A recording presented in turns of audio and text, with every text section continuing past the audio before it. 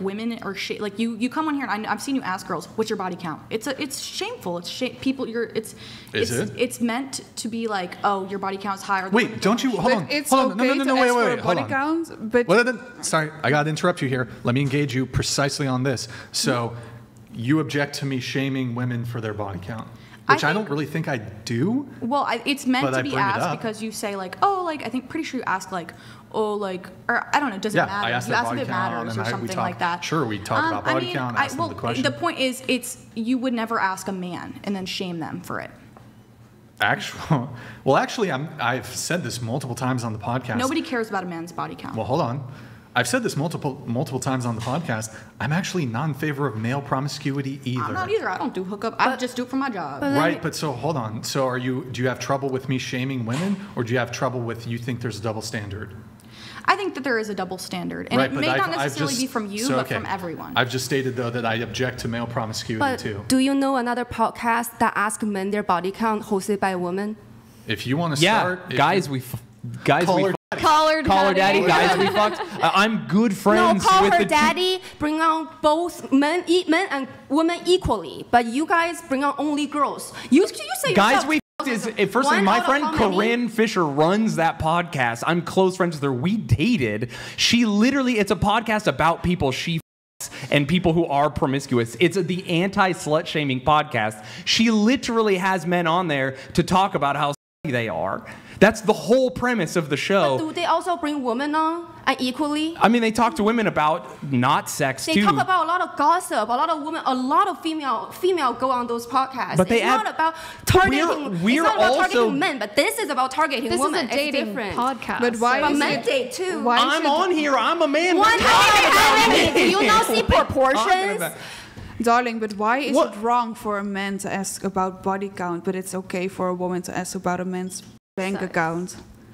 I'm not asking about a bank account. A bank account or anything. That's not everyone. I don't know. I always ask bank account information. If you don't want to ask, that's not. You got my point, right? Yeah. That's a W for. Wait, hold on. So.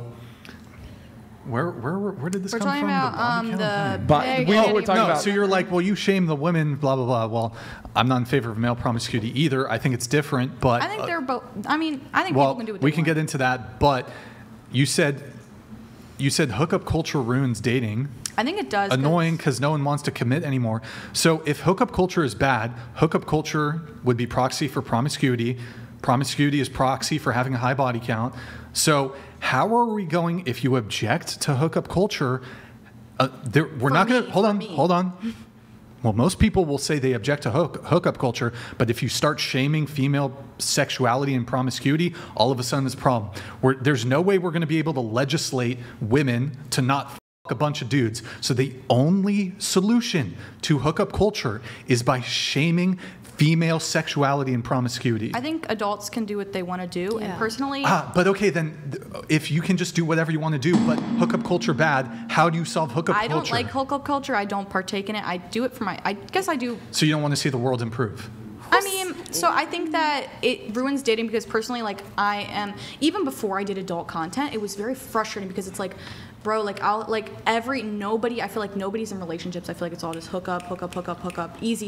Okay, so why don't we shame men and women who engage in promiscuous behavior? Because, I mean, I don't know. I feel like... What would be wrong with that? I feel like if they're going to do it, if they're going to do it, and they're like, I mean, if they want to do it, people are going to sell drugs and commit all sorts of crimes. Okay, but like, I'm not doing it. We should try to, like, if they want to, create a social and adults are allowed to make those decisions for themselves. I don't want to do it. Can I say something first, please? Let's let Shane go, then I'll have you come. Shame is something that is a power you give to someone else to give to you. Like, if I'm Mormon and I drink coffee and someone sees it, I will feel shame.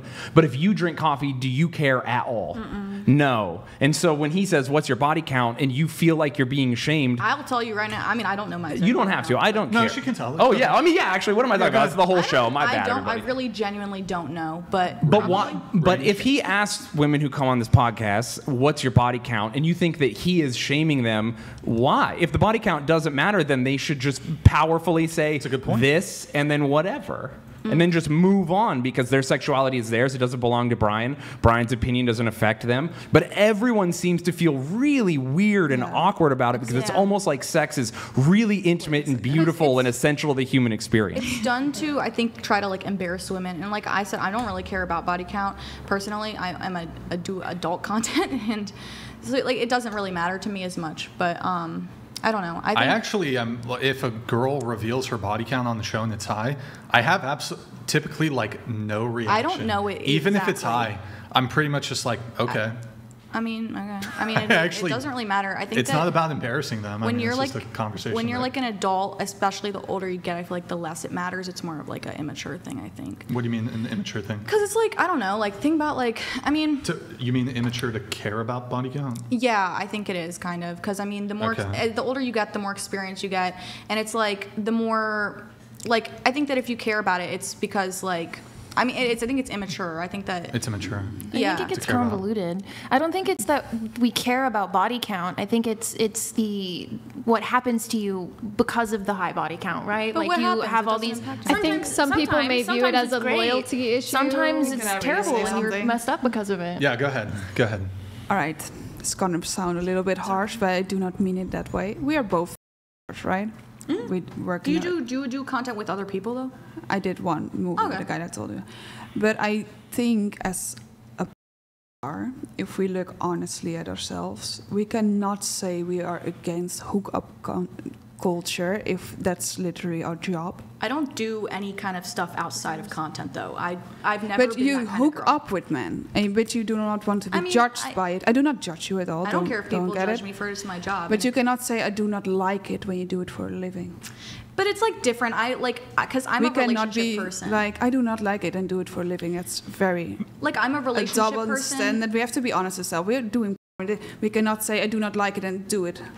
I mean, I don't want to. I don't do it. I've never done it outside of content. I don't really like it. Yeah, but it's still content. not it's still all car mechanics like being car mechanics.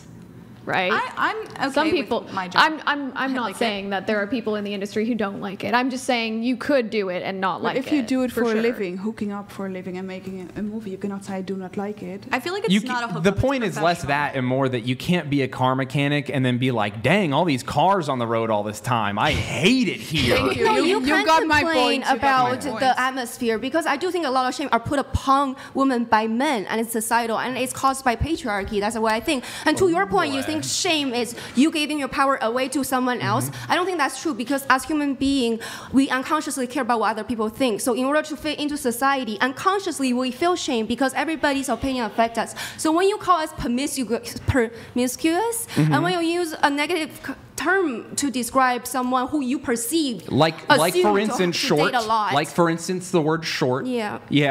Like so I just think that that's not true. Okay. Like, I don't know. You interrupted my thought, and then I just farted. Go ahead. Keep going. My brain just farted. Sorry. If we would have women ruling the world, we would just definitely be at war. Us by men a lot of times, and women who couldn't.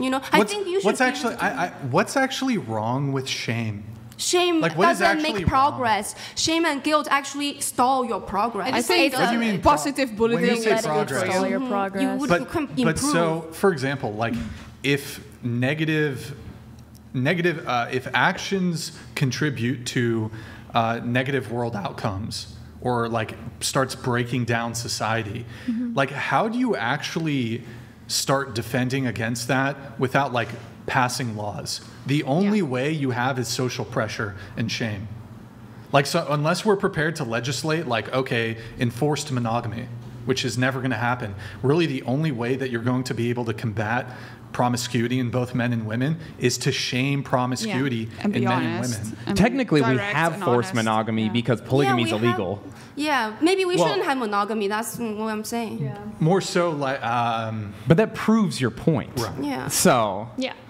All right. You have to shame people out of the bad thing, polygamy, which is a practice that destroys communities and drives men to commit suicide, and it has all kinds of other problems. But like Anyway, I grew up in Utah, so polygamists are all over the place. But yeah, it's bad. Yeah. So shame makes sense. But you both agree that hookup culture is bad. I mean, personally, for me, I don't like it. I'm such a lover girl, so I just want like a boyfriend, and obviously that doing my job makes that difficult. But there's someone for everyone, so Sure. there will be someone for me.